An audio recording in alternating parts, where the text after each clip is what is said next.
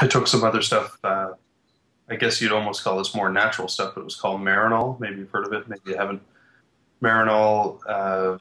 It's a derivative of marijuana, so I think it's actually like synthetic THC. So in a pill form, and you keep it in the fridge. You take it. It does sort of the same effects as smoking weed or eating cookies or brownies or whatever. So you do tend to get a little bit of an appetite back, but at the same time, it does settle your stomach down a bit and helps you sleep. I mean, sleeping was a whole other, bag of hammers. Just, you have this much stuff in you, you can't really just lay down and go to sleep if your mind's racing and you're just trying to put the situation in perspective. So Marinol worked pretty well for me, but it was extremely expensive, and it was actually more expensive than going and getting actual pot from your, from your buddy that you know. So that actually worked better. So I have actually tried that too, and that had super good results.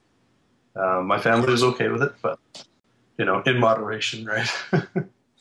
I just didn't want to go that route, I guess, because there's so much involved when it comes to getting like an actual medicinal license. And the job that I worked for at the time, working in a hotel, in the hotel industry, they said, no, look, if you're still able to perform your tasks at whatever level you're performing them at, don't worry about it.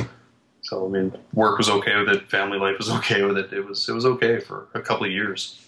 And no, but the big thing I got to say with marijuana, synthetic or normal or real or whatever, weight gain. I mean, going down to 122 for weight from 180, you're losing almost 60 pounds. I mean, I did whatever I could just to eat all the time, and that was probably another thing that got me off that Zoloft too, because you don't tend to run into too many depressed people that are smoking pot or taking Marinol. They're usually in a pretty good mood.